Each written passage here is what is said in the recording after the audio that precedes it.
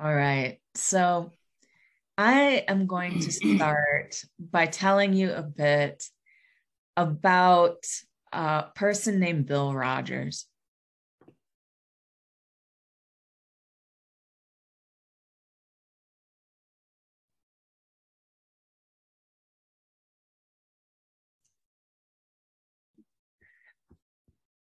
Was that entire opening muted? Sorry, Susan. I mute. Sorry. I didn't realize At it would least mute. I didn't get any further I into didn't it. realize it would mute you. Sorry. No problem. All right. Well, I'll start by saying that, a lot of people when they write their first novel, they wind up mining material from their childhood. And in my first novel, I was actually working with life experience from my 20s. It was a very influential time in my life, a very formative time.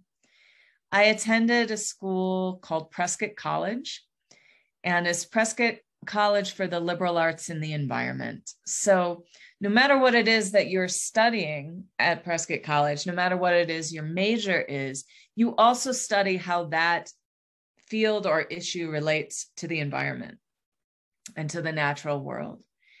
And so, I studied creative writing there and was very oriented towards, how can writing make a difference? How can, my creative practice, both bear witness to the natural world, be a witness to history? How can I engage?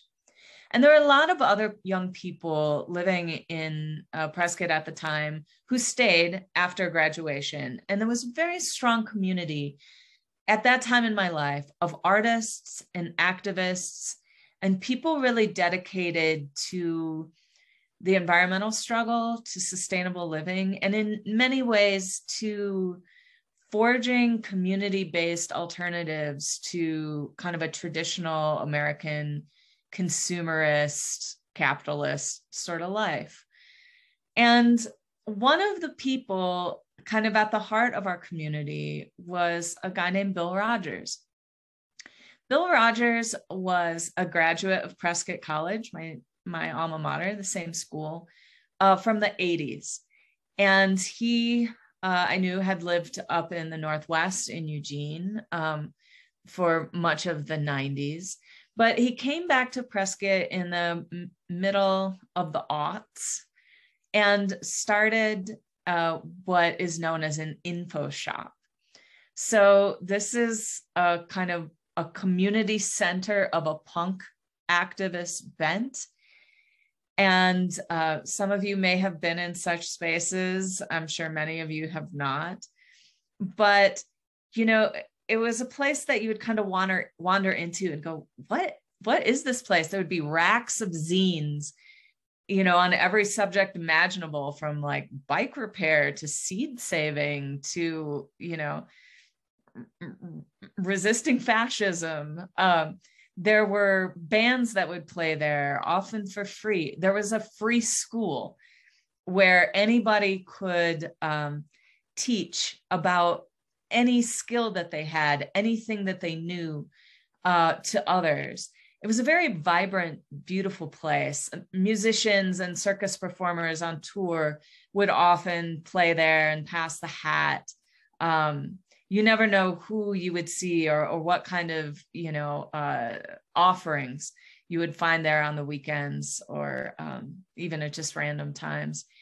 But at the heart of this info shop was an environmental struggle, was a particular struggle, which was the fight to get Peabody coal off of Dene land, off of the Navajo reservation up at Black Mesa, where this coal company had been using just gargantuan amounts of water in this dry land from the Navajo Aquifer to process their coal slurry with very little economic benefit to the native folks there. And traditional elders had been resisting this company forever. But the Black Cat, Bill Rogers had formed it in particular to have a base for activism in, a relatively nearby city in Prescott. And, and to build support for that movement for the Native activists up there. And in many ways he did. They finally managed to kick Peabody Quell out of there in the aughts. But then they kind of geared up for another fight. And that one was to save the last free-flowing river in the state of Arizona, which is the Verde River. And that fight is ongoing. So that's just to give you some background, on who Bill was to me and to all of us, and just an inspiring figure and somebody really engaged. And then word came that the FBI had raided the Black Cat, and a ripple kind of went through our community. And that ripple turned into a shock about 2 days later when we found out that Bill had died. Bill had committed suicide in police custody. And it was clear he had been prepared to do that, should he be taken in. And that was when we found out that Bill Rogers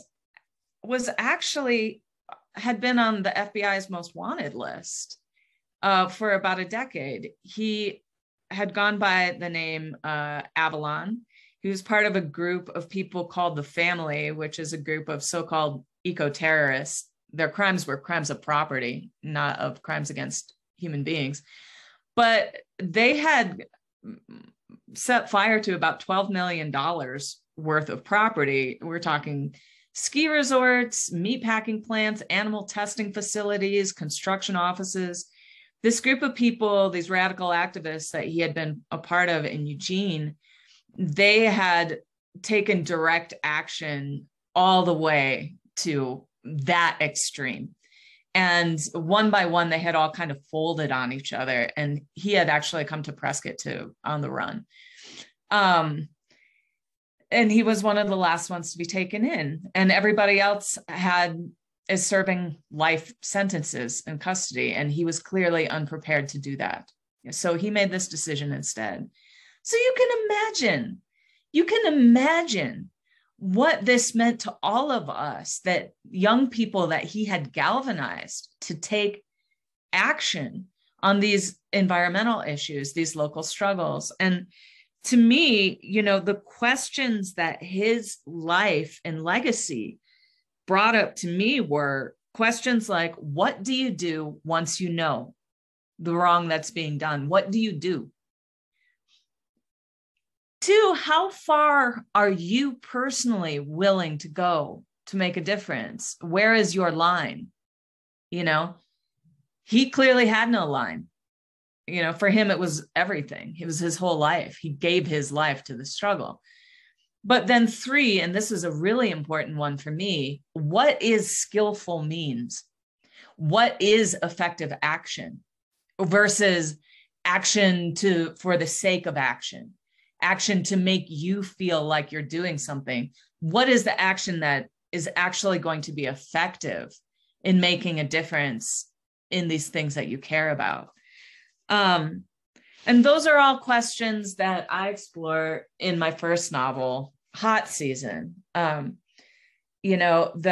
character of Dyson Lathe is based on Bill Rogers, and the book is the story of 3 young women, all from various different backgrounds, all students at a college based on Prescott College, who are all involved in the fight to save a local river, and who have to answer these questions for themselves of how far they're willing to go in this struggle and what they consider a meaningful action, an effective action. So that is one of the ways that I have paid tribute to Bill and his legacy in my life. So that's one person who was a friend. I'll go on to talk about now Ursula K. Le Guin, who I met her once or twice, but more than anything, she is an author who has had an influence on me. More than anything, she is a leader in my industry, so to speak, to use that kind of jargon. And when I was a kid, the Earthsea books were very important to me. And some of you here may remember that there was a time when we had these kind of book of the month clubs where they would start off where you could, flip through this catalog of titles and pick 20 titles for a penny a piece, right? Which was just the smoke and deal. But then thereafter, they would send you a title each month and you had to pay full price or send it back, right? And of course, nobody had the time, or attention to send it back. So my folks were members of the Sci-Fi and Fantasy Book Club. And when I started reading, real books, I had an entire shelf of fantasy and science fiction to consume. And that it was such a fabulous education in speculative fiction. But I was really taken as a kid with these 3 books. And, I love these particular, this edition of them, because these covers I think are really iconic.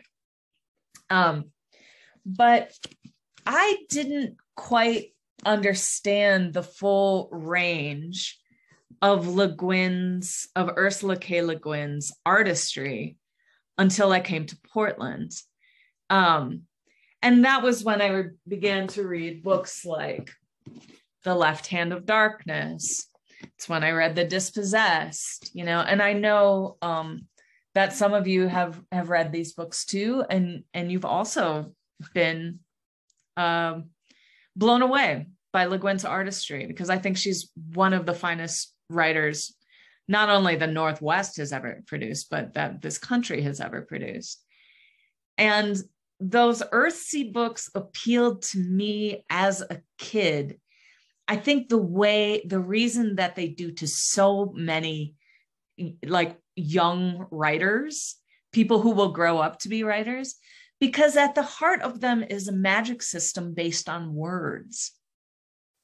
And that so speaks to the truth of our world. Words are magic. Words do make physical things happen. Words cause people to move them to action. Words are magic,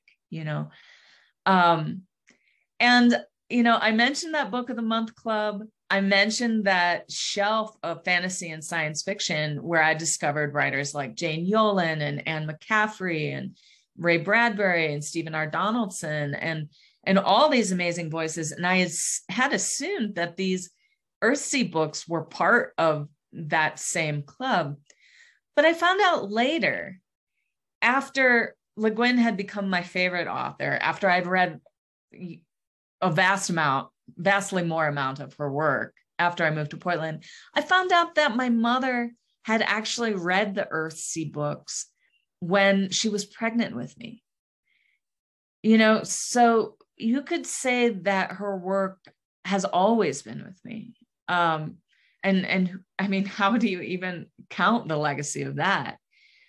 But I know, when I moved to Portland, the city is home to so many famous names, so many literary luminaries. But when I moved there in 2009, no one's name loomed larger than that of Ursula K. Le Guin. In her environmentalism, in her commitment to pacifism, in her exploration of anarchist thought, in her exploration of what we might now call, think of as queer identities, in her, resistance to fascism and engagement with issues of racism, sexism, colonialism, and slavery. Like nobody more seemed to embody the spirit of the city at that time than her. And that's when I started to discover her science fiction. The Left Hand of Darkness absolutely blew me away with its exploration of this planet where people are of indeterminate gender until they go into what's called Kemmer, or a kind of heat, you know, and the culture clash between someone from Earth, you know, trying to build an alliance with somebody from this planet of Gethin, and all the miscalculations and misunderstandings that they make. You know, the dispossessed, the story of a anarchist movement that was exiled to the moon of a capitalist planet, Uras, and then this kind of cultural, this goodwill mission after years of separation is kind of like Stranger in a Strange Land for those of you who've read the Heinlein, but, you know, in this way that deeply explores the values at the heart of different types of, you know, these philosophies of capitalism and anarchy, you know. And then after I read those books, I thought, well, all of her work can't possibly be that good, can it? So, you know, I went to Powell's and got, you know, there was only a few other books of hers as stocked at that time. And they had these really cheesy YA covers. These were Gifts, Powers, and Voices. And damned if they weren't all that good. They were just fantastic, every single one of them. This woman published close to 35 just works of fiction. That's not even all of her essays and translations and works of poetry. And, you know, at the heart of them, I really just found a model, frankly, because when I moved to Portland to get my MFA. And in the course of my MFA program, you know, I really kind of received this kind of tacit message that politics was not the province of art. It was not the province of literature. You should not be thinking in terms of social issues. You know, if that was in the periphery, that was okay, but it shouldn't be the focus of your work, because if you did that sort of thing, it was going to come off as didactic and flat, you know.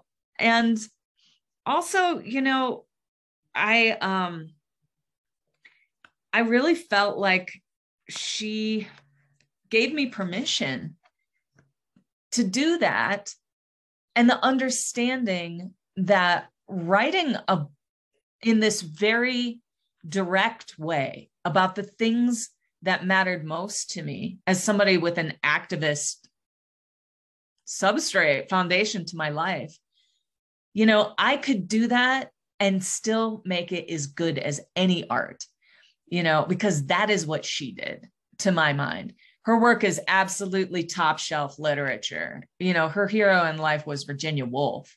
And yet there's no mincing about the way that she engaged with issues in her work.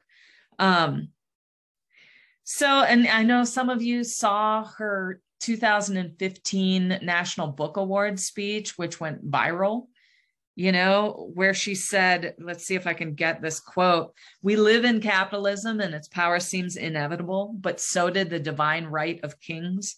Any power established by human beings can be changed by human beings." I mean, just that speech, what a legacy to leave, right?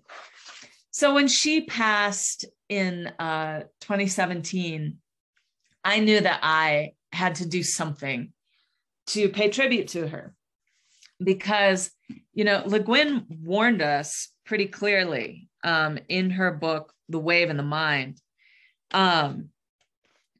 She said, "The denigration, omission, and exception the female writer faces during her lifetime are only preparations for her disappearance after her death." I heard her share those words on a podcast with David Naiman, and they raised the hair on the back of my neck.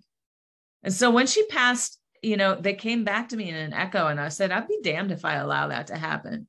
With whatever small measure of power I have, I will put a brick in the wall to shore up the great woman's legacy.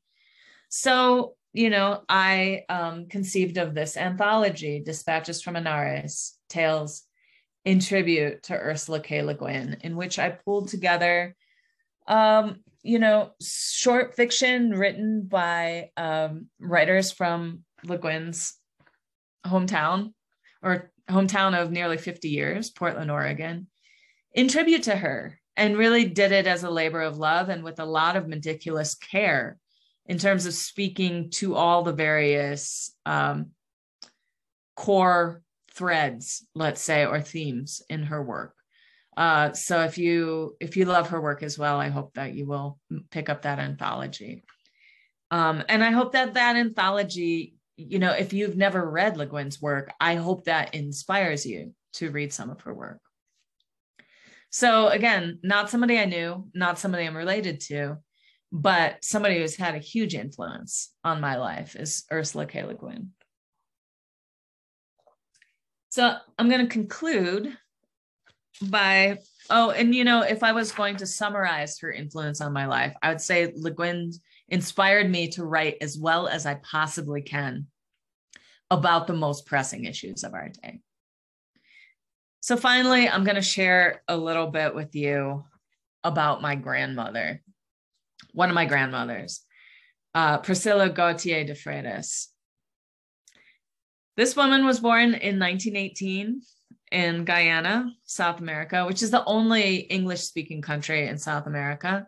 So Guyanese English sounds like Caribbean English, in case you are wondering. Most people are not familiar with where this is in the world. Her father was a French engineer and a person of privilege in Guyana. He established the first refrigeration plant in that time, which, as you imagine, in a country directly on the equator, gave him a lot of power.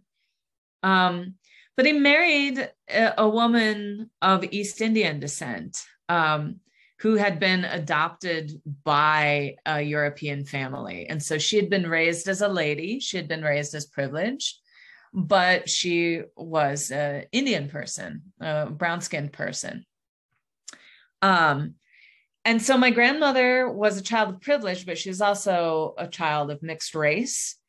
She had to go to a special school because the schools for European children, white children, she was not allowed to attend. But, she grew up taking the tram cars through Georgetown, the capital. She grew up in a big house. She grew up with servants. And then her father died. And my great-grandmother was a spendthrift. She was a good time gal.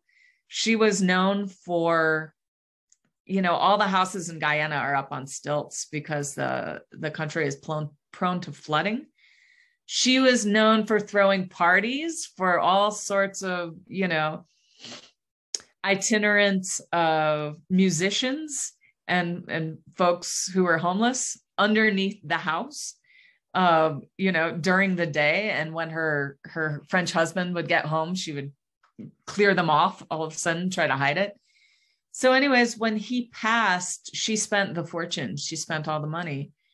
And so she and my grandmother had to go live with my great-grandmother's Indian family, which lived in a place called Guin. And they lived a very traditional Indian lifestyle in a big compound situated around rice paddies with all the families. A son would marry and bring his wife. They would just add another room onto this compound. And my grandmother actually wrote a memoir. It's like in the autobiography style. It's her whole life. And it was so amazing to me to read about this time in her life.